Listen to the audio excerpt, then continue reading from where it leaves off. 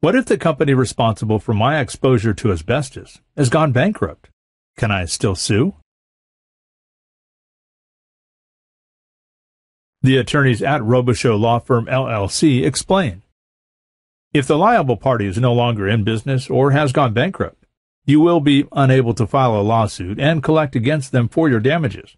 However, this doesn't mean you will be unable to obtain compensation, because there are asbestos trust funds which have been designed for this exact purpose, to compensate the victims of mesothelioma when the would-be defendant is bankrupt.